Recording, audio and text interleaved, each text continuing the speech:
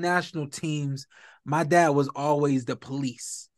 Whenever something was going down, they called my dad because they know my dad was going to straighten it out, was going to hem up whoever needed to be hemmed up and get everything the way it needed to be.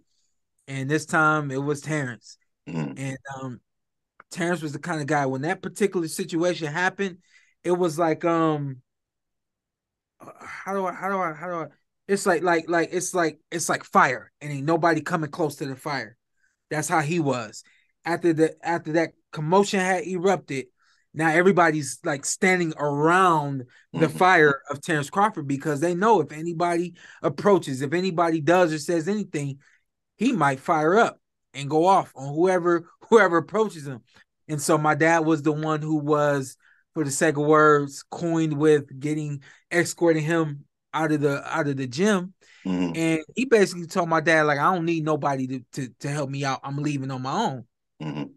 My dad ain't used to being talked to like that. So I think honestly, my dad was chasing after respect. My dad wasn't chasing after making sure nothing happened to Terrence or making sure that nothing happened along the way to anybody else. I think my dad at that point in time was chasing after Terrence because he was chasing the respect that he felt that Terrence should have gave him at that point in time. And my dad says it was a back alley, not a back alley, but definitely a pathway to the rooms. And I can only imagine, Terrence just turned around, fired up, tears in his eyes, and fist balled up because that's just who he is. And it wasn't from Terrence. I really don't think it was I'm a swing on you. It's just he was mad.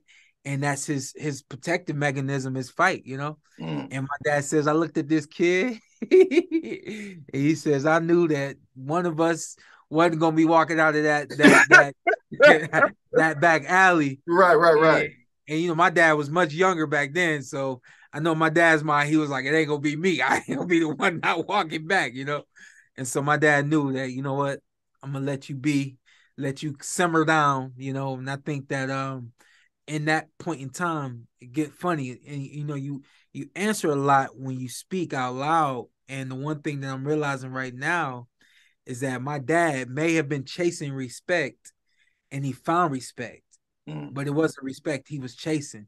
Right. He found respect for Terrence Crawford because of what he was standing in that moment,